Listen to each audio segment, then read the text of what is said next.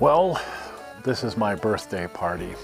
It's kind of a special birthday party. You see, it all started a few months ago when I was invited into the president's office.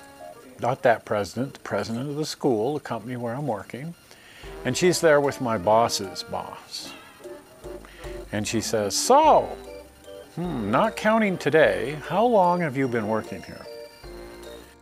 I saw this coming for quite some time. Layoffs are sort of like that. They, generally speaking, are pretty predictable. And, you know, for over a year, for a couple of years, there had been layoffs, and it was, you know, it's like a gathering storm. You can kind of see that thing coming in my direction.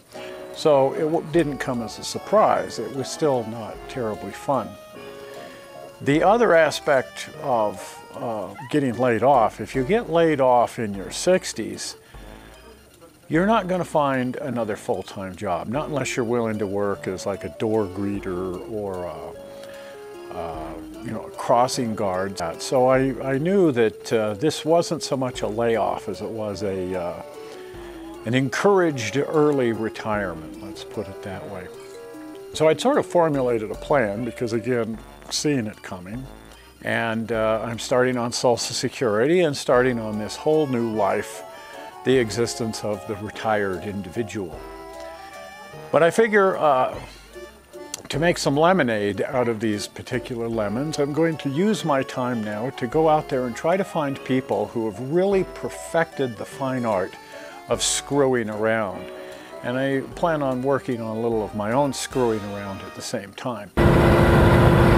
So I'm going to take this little camera and my other cameras, and I'm going to go out there and I'm going to try to find anybody that's doing anything that just constitutes major, full-on screwing around.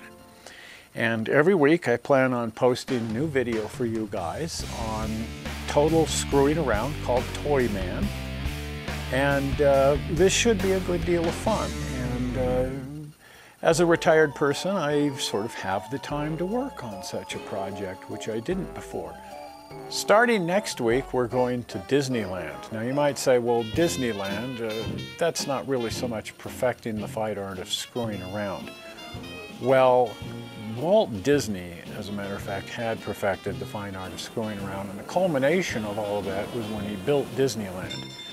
But trust me, he'd been working toward that for quite some period of time by building a model railroad in his backyard. And bit by bit, he wanted to build a larger railroad and something bigger and something funner and maybe add a merry-go-round to the whole thing. Ultimately, it ended up with him building Disneyland. So follow along with these videos as we go. I hope you enjoy them as much as I'm going to enjoy making them. And I will see you here every single week to watch another Toy Man episode.